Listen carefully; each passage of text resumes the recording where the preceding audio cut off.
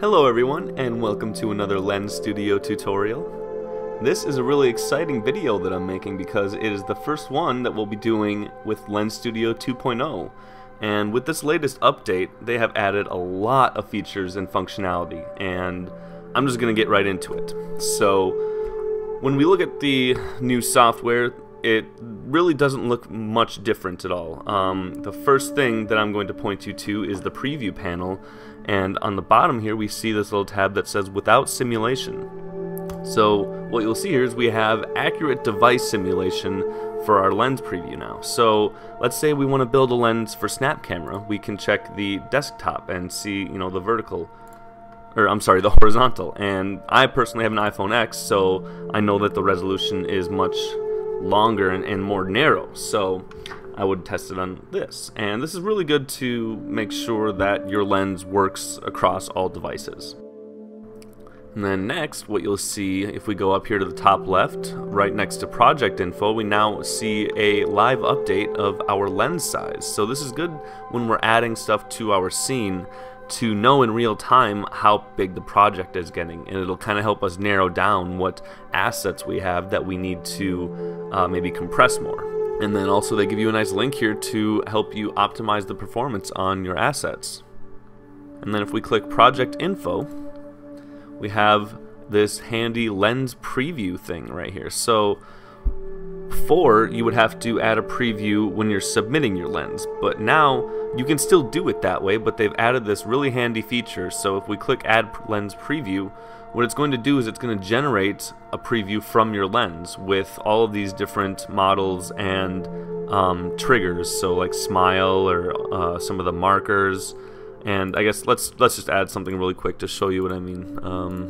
We'll just add a sphere in here, and then if we go back to that preview, so now it'll render with that preview, and we can just easily generate a quick preview if you don't want to, record one ourselves. And then once it's in here, and we hit apply, and then we publish the lens, it'll automatically populate there. So it'll just save us an extra step.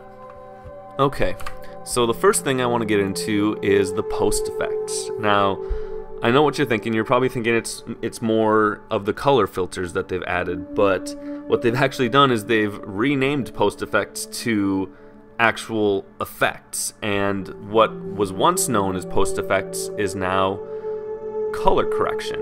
So these are all of the old post effects with actually some updated textures that we have seen before. So if we go into the post effects, now we see some great new effects. The first one I'm going to pick is VHS. This is a great example.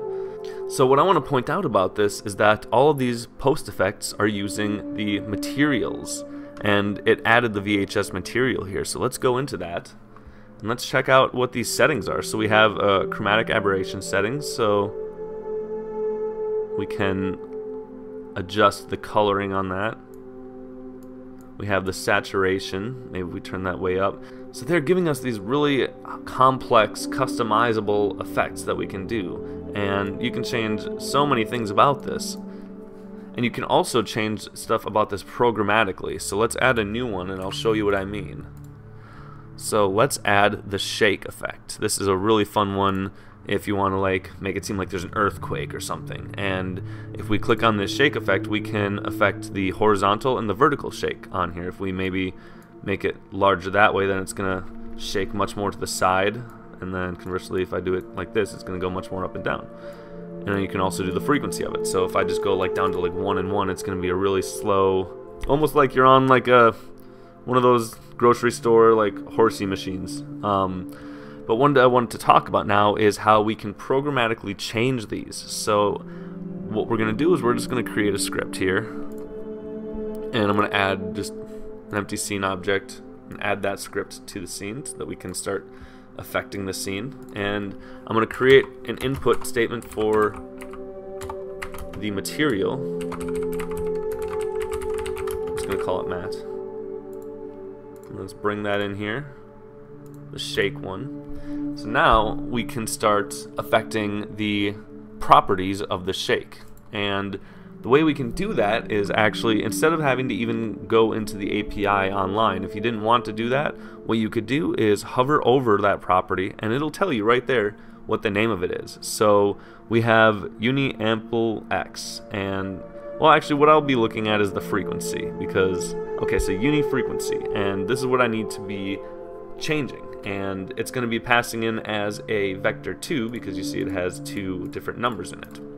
So let's go into the script and let's just test this out. Right now they're both at 1, so we're going to type script.mat to reference that, and then .main pass with the P capitalized. This will allow us to access those properties. And then .uni freq. What was it again? Yeah, okay, so that was right. And then equals new vec2, and let's do 6 and 8. Let's see what that does. Okay, so that changed it. So then let's also try changing the amplitude of each of these. So script.mat.main.pass.uni ample x, and let's change that to like 5. Oops. We'll do the same thing for the y. Let's see how that changes it. Okay, yeah, that makes it much crazier. Okay, so the point is that you can change all of the properties in these post effects programmatically just by hovering over them and seeing what the property means. And then what we can do is like let's have that change when we tap something. So let's grab a tap event from the API. Just find that in the website. Copy their example. Let's put that right here. We'll just copy all of this code and we'll change the value. So let's go back to 1 here. We'll make this 1 as well. So now once we tap, it'll slow way down. So you can change this however you want in your scene. So I won't go into all of the post effects, but those are some of my favorites that I've noticed so far.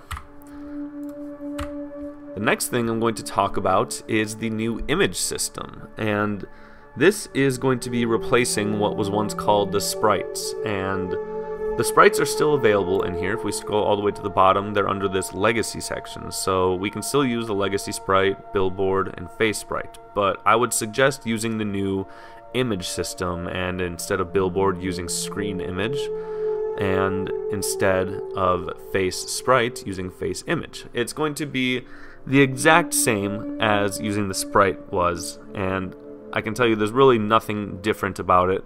If we click screen image here, the only real difference that you'll have to worry about, unless you're getting into advanced stuff, is the full frame region. And this is basically going to make your lives easier because now with the click of a button you can select what the range of your content is. So a lot of the times when you're making a lens, you don't want the Snapchat UI to get in the way of your stuff, and that would be why you would use the safe render, because then that would change this region here so that the only place that your image can go is within those bounds.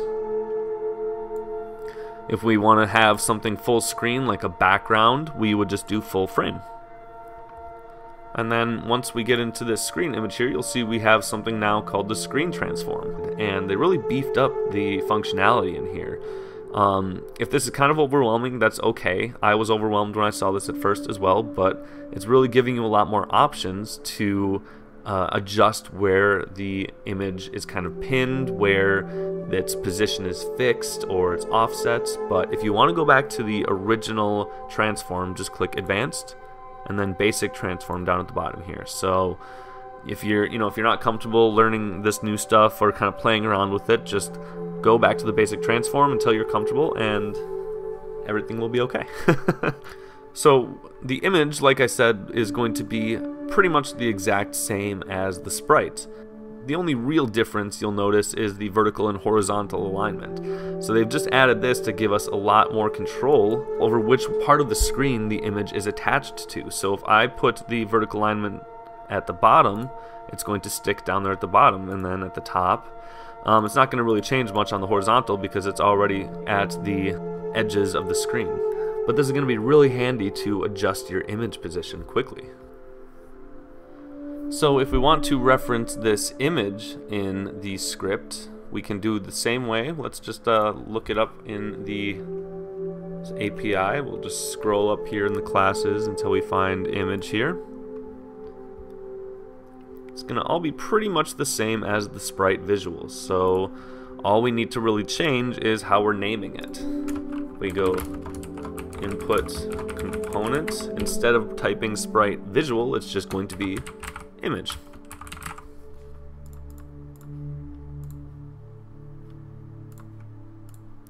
And you'll see we can reference it just like we did before. So this is going to be the same for the screen image as well as the face image. If we wanted to just add a new face image in here, we could use that as well. It's just attached to a head binding. Another thing I'm going to get into is the scene config right here that you'll see. And if you don't see this, what you could do is go to Window and click Default Layout, and that will bring in this extra panel here.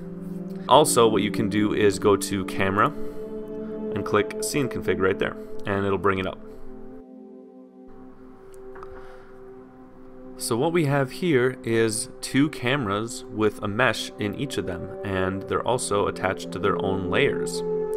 Each of those cameras are taking in a render target that I've created. All of those render targets are taking the device camera texture, but the render targets are being added to the capture and live targets. So what you'll see in the preview is that we have only the sphere, but in the 3D scene, there's a sphere and a cube. So this sphere is what the user will see while they're recording the snap, and that is the live target. Once they're done recording the snap, the video that will play back to them will show what's in the capture target right here, box 2. So let's say I'm recording a snap of this right now. While I'm recording it, I'll be seeing this sphere in front of me, and then once I'm done recording and the video starts playing back to me, the sphere would disappear and everything in the box camera would be shown. Everything that is being rendered on that target. So this is great if you want to add some custom UI that you don't want to be shown in the video after the person is done recording.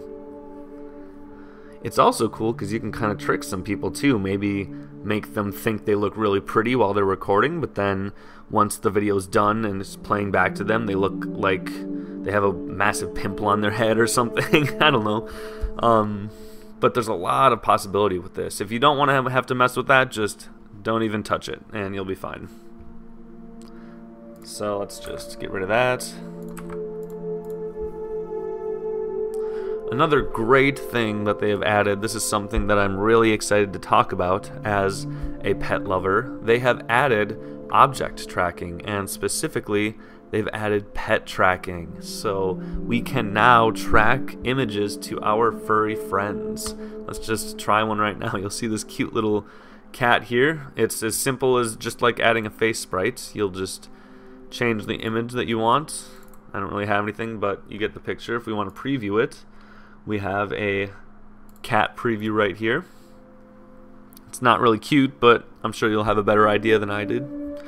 You can look at the object tracking here and see that the tracking type is cat and dogs tracking, but we can change that. We could just do cats or just dogs. They also have hand tracking. This is a really fun one. They also have body tracking. So this is going to be cool because what we can do with the body tracking is attach it to the center, the left, or the right shoulder. The classic scenario with this is like the angel and the devil over somebody's shoulders, you know, and like telling them to do right or wrong. Lots of different possibilities with that. Another huge thing that I haven't even gotten a chance to try out myself is location tracking. Now, they've added these buildings, basically these big landmark buildings like Buckingham Palace, and they've created a 3D tracker. So you can put whatever you want on Buckingham Palace, and it has the occlusion here, so you can kind of put stuff behind it, and this is really high tech. This is amazing because all you have to do is aim your camera at the landmark. Once it detects it, whatever you want will show up in there. Okay, so like the screen image replacing the sprite visuals, now we have a new text object, which is just pretty much the exact same as the text labels, except now it's called text. And if it's on the orthographic camera, it's going to be screen text. So if we want to reference that programmatically, all we have to do is do input component.text and then name it. And it'll have pretty much all the same properties as before. Like I said, we'll just look it up in the API and let's see. And it looks like it has the exact same properties as the original label did. So not much change there. Just basically, I think, beefing up the text abilities and maybe fixing some bugs. But what I want to talk about in the text is a really handy feature they added, which is dynamic text. So now we can reference individual users' phone device data, basically, meaning if we want to get their username, or we want to get the date when they recorded the snap, or their city, or like the birth date. So like maybe you wanted to make a countdown lens for your birthday coming up. So with all of these, they will change based on who is using them. Right now, for me, it is April 8th, so if I were to add this in here, it would say April 8th, 2019. Probably should delete that text before it. Let's try something else.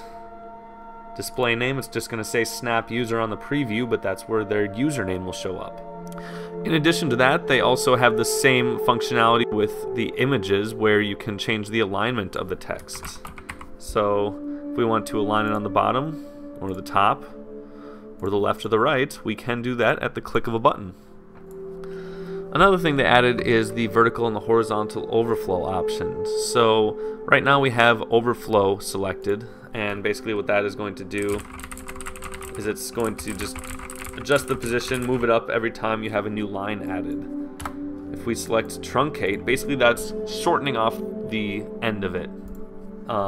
That's the best way I can explain it. It really isn't going to affect you too much. I think you won't have to worry about it that much. The one you would maybe want to worry about is horizontal overflow. Now wrap is the most useful one because that will keep your text in the bounds of the screen. If we click truncate, it's just going to turn into one long line that is never moving once it goes past the screen. If we change that to overflow, it's going to be constantly moving because it's going to be fixed at that center position. So like I said, you're going to want to keep it at wrap most of the time. I can think of very few reasons why you wouldn't. Alright everyone, well that pretty much sums up most of the major features that they have added in the new Lens Studio update. I'm sure that I missed a couple things, and if you have any questions or want to share one of your Lens Studio 2.0 creations, go ahead and comment below, and I would love to check it out. Thanks for watching, everyone.